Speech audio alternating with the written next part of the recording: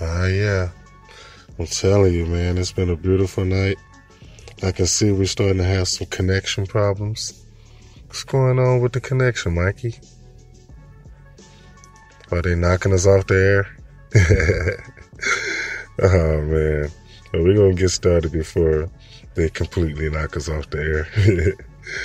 Tonight we're talking Mandela-effect, the world map, the changes.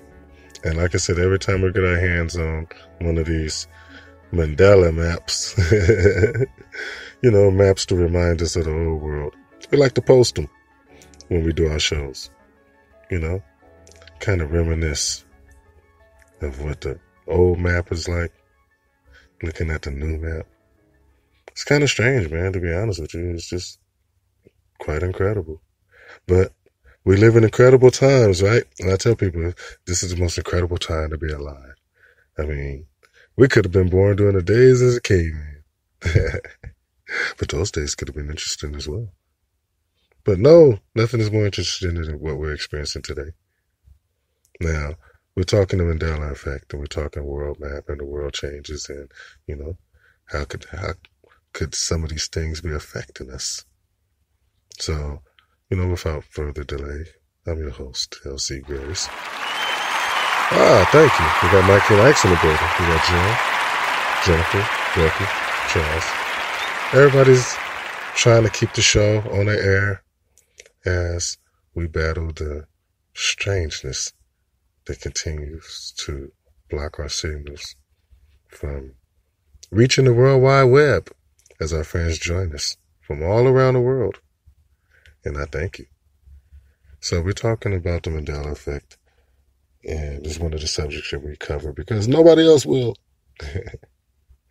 At least nobody want to keep the subject alive. And I'm like, you don't walk away from a subject that's not dead. You don't walk away from a question that's unanswered. You don't leave a stone unturned. And so many people have done this when it comes to the subject. They have walked away, they've left it. As if everything's solved, we know what it is. Okay, peace. We'll move on to the next thing. No! We have not found out nothing. We still hope to, though. But when I look at this map, it kind of takes me back. Wow.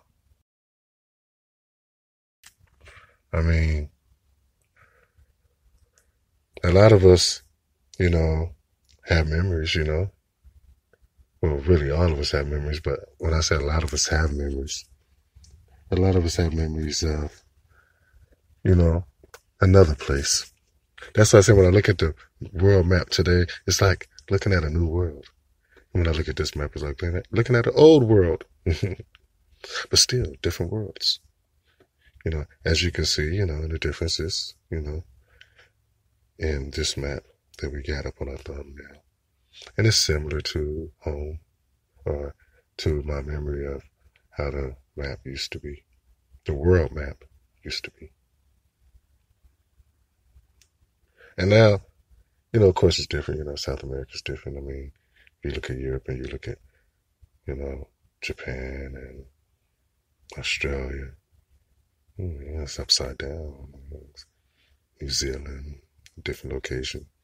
Got land masses missing. It's just strange. And that's just, the beginning. And I know what you're saying, How could you say the world has changed? And that's just the beginning. But it is. It just cuts deep. It cuts deeper than just, the world map, the continents.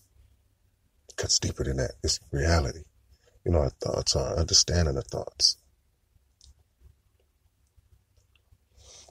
When you see entire continents, change position, right, but under your nose, if that's possible, because that sounds impossible, even saying it. So try saying it to 7.6 billion people. Is that how many now? Are my numbers anywhere near correct? because I always think that it's less. It seems like that's a high number. Especially when I look at how many people that are interested in this subject. I mean, just sheer curiosity alone, should, gather more people, just to be curious about the subject.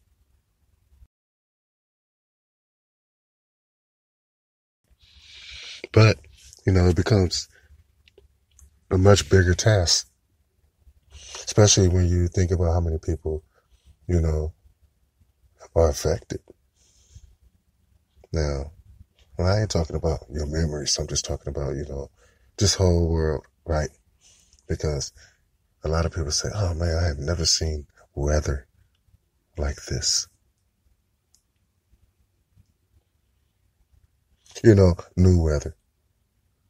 Weather that, our scientists have to invent new words to describe what even they're not used to seeing. But, these are the warning signs that I tell people, we cannot ignore. When a scientist is standing on national television and he's explaining something that he's never seen before, therefore he has to come up with a new description or term to describe what it is that he's seeing so he can better, articulate it, to the world. Like, we're experiencing a polar vortex. Like, what? I don't even think a polar vortex killed the dinosaurs. I don't think we've ever really had those. I just don't have that as a part of my memory. Maybe I have to do a Mandela-effect on polar vortexes. But not just that. These freezing temperatures, right? This is something called an Arctic blast. Where cold air is carried down, from the Arctic. No, I'm not a scientist. I'm just regurgitating information. But I'm also smart enough to know when weather patterns are not normal. They're not the same. They're not what I'm accustomed to. Because one thing, here on Earth, us humans had a good understanding of was nature. Nature. It's like clockwork. When I say like clockwork, I mean, it was like clockwork. We have 4 seasons. So we knew when to plant our crops. We knew when to dig them up. Knew when the rain season was coming. Knew when the dry heat was coming. Broke them down. 4 segments. 4 seasons. Like that hotel. So yeah, 4 seasons. Now, we live in a reality where we no longer have 4 seasons. We have 2 summers back to back, 3 summers back to back, then a baby fall, maybe a spring. We were in California, no winter for a long time. Then we had an extended spring. We had a summer that lasted years. They called it a drought. So they didn't want to admit that, the seasons was out of whack. That we weren't going through a natural 4-season process. That we were locked in a constant summer here in California where it wasn't raining. They were like, we need some rain. Everything was drying up. Remember the year of fire? Come on, I did the whole podcast. My whole season 3 was on a bunch of fires and showing people how the fires was burning in a straight line, like it was being directed. But I continue to point out things, and we can't continue to ignore these warning signs. But what warning signs? We call them Mandela effects. But it seemed to be much more, because if the map has changed, the continents have changed position, then you're going to have different climates. You might not have 4 seasons because just the location of different masses is, it affects, everything. The weather patterns are different. So here on the West Coast, and not just on the West Coast, but especially here on the West Coast, our scientists are looking up in the sky, and then they are telling us that we have something called an atmospheric river. Now, I'm bringing these terms to you because they have brought these terms to us. And I've heard them say it, and I know these are new terms, because they've even said it as they are, speaking it. Like I coined a new phrase, this is an atmospheric river. This is not something that, we've had in the past. What? Where did this come from? When did this happen? When did we get an atmospheric river when California was in the midst of a multi-year summer? I mean, not just one season, but we were in multiple years. I mean, we were in a yearly drought. Then all of a sudden, the skies open and it started raining. It hasn't rained in a few weeks, but man, we were well over our water totals, for, at the beginning of the year when we had this atmospheric river, the snow caps. And I ain't talking about cocaine. I'm telling y'all, you can't ignore the word of science. How close to the situation do you have to be? Do you really need somebody to point out to you that something's not right? Because if I'm wrong, say this is the only reality, and I'm just a crazy man to think that the maps are changing, but they never change, right? But why are there residue? Why am I finding maps that's similar to what I'm describing to y'all in my memory? Why are there renditions of my memory, all over? And then we got the real map, it shows the real world, and it's different. So I always ask people, what do you remember? If I show you this, does it spark any memories? Do you remember why South America was named South America? You remember its location actually being up under North America? Do you remember it being, farther east, like it is now? Closer to Africa. Hell, we should have been doing trading.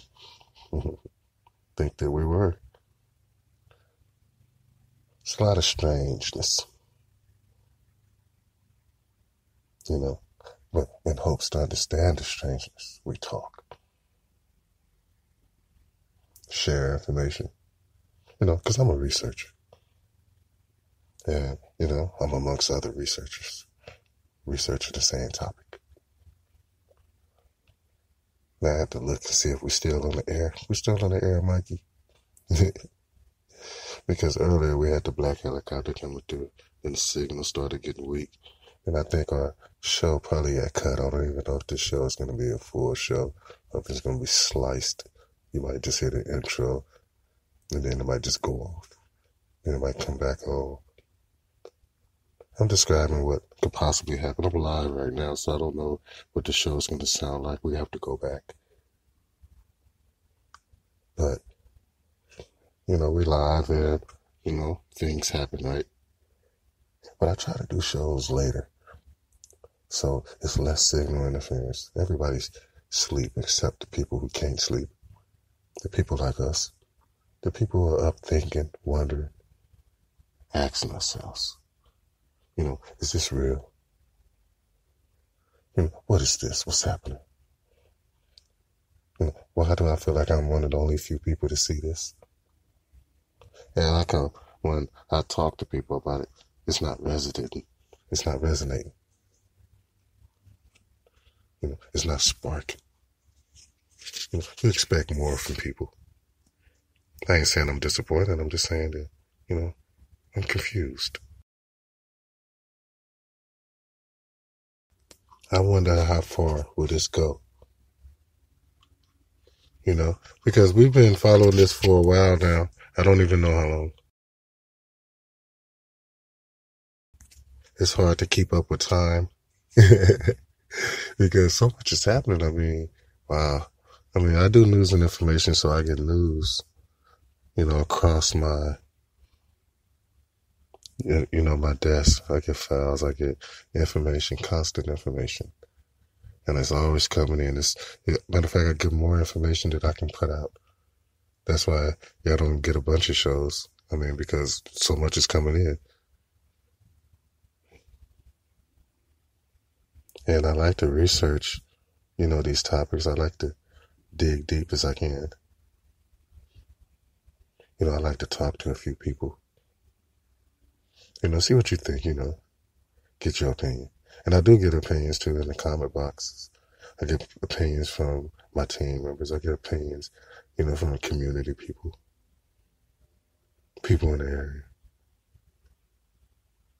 people like you and me, you know. But this is my way of reaching the world and talking to everybody and letting everybody get the opportunities you hear, what's going on and get an opportunity to hear what you think because we're talking about the world map. So this is the world. Each and every one of us live in the world right now.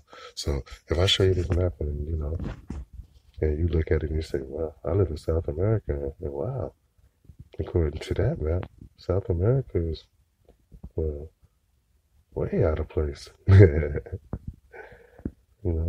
But then you have to search your memory. It's like, well, I always remember, South America being exactly right here. I know I got listeners in South America.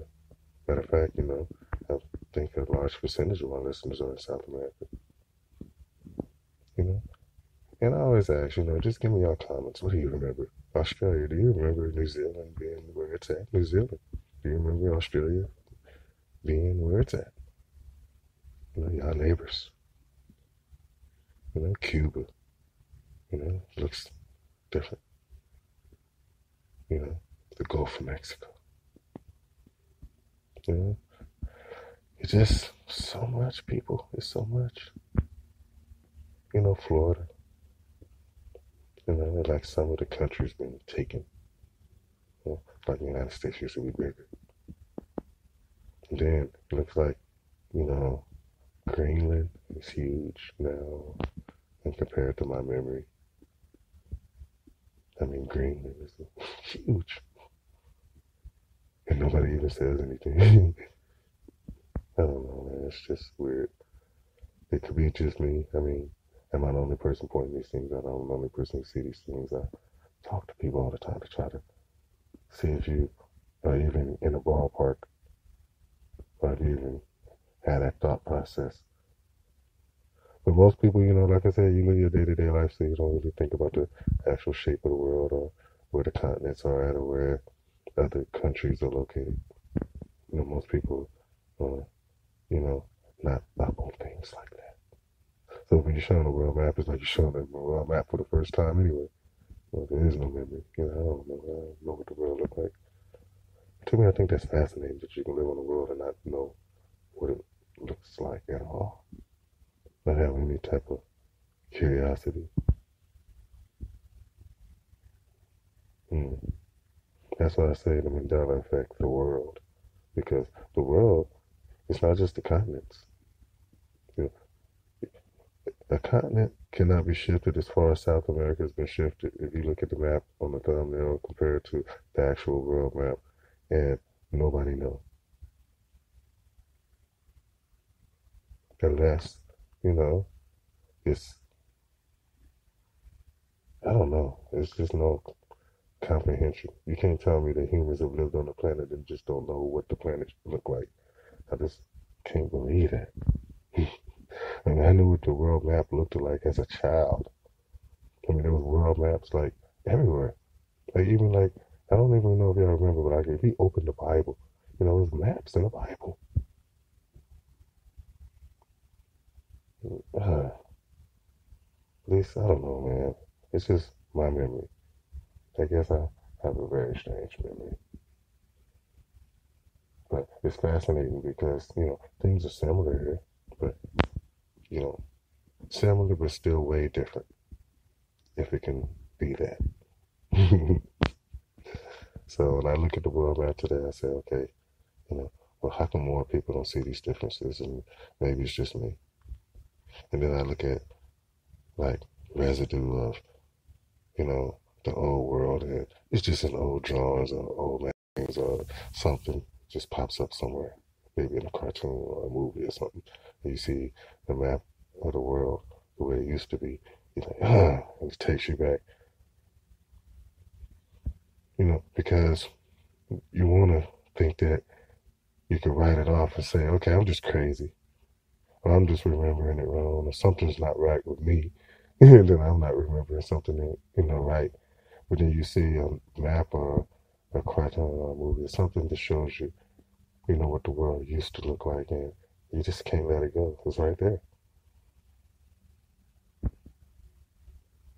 So you're torn between two realities.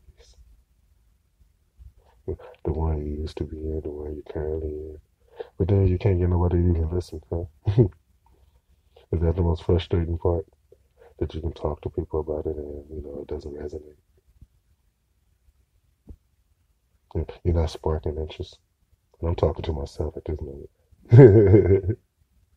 Like, you're not sparking interest in us, you're not getting nobody's attention. Like, who do you help when you tell people that I believe that the world map has changed? And then nobody looked.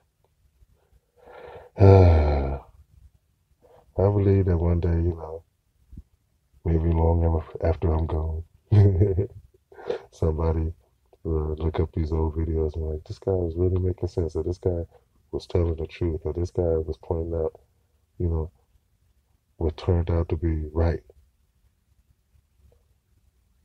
You know, so will it be too late? You know, because there's so many sides here, and it covers so many different areas that, you know, physicists, you know, geologists, meteorologists, you know, archaeologists, everybody should be opening their eyes, you know, because this subject covers everything. It covers history, it covers things in the past, it covers current things, it covers monuments. I mean, you should go to some of these monuments and be like, it's not right. This doesn't make sense. I mean, the Statue of Liberty, is it in the right place? I'm telling y'all, it is so much. It is so much happening. But, you know, are we really that caught up in our day-to-day life that we don't know what the world look like? Have no idea. That we don't have no idea what's happening in the world around us. Whether it's locally or, you know, around the country or around the world. They keep saying migrant caravans, but what are they running from? Why are they coming here? There's so much happening. So many questions and no answers. But that just makes me try harder. Man. Thanks for joining us, though. Dark skies, news, and information. I'm your host, Elsie Grace. Mike and Max, Jennifer. God. Thanks, Becky. Thanks, Charles. Thank you, everybody, for joining us. And we'll be back soon. It's been a crazy night. Man, this map. What do you remember? Do you remember this map, or do you remember the map that we, you know, the world map? It's strange. Very strange. Good night, everybody.